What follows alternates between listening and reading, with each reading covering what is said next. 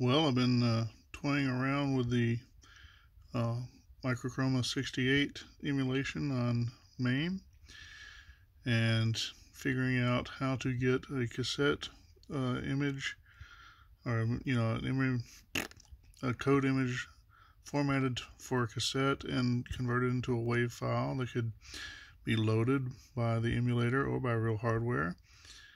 Uses Kansas City standard, which is not so standard. I think I may have figured it out. The program running is something that I did for the RetroChallenge Winter Warmup in 2014. Haven't changed the code, just running the same image, except this one is loaded from virtual tape rather than typed in by hand. Still seems to work. Awesome.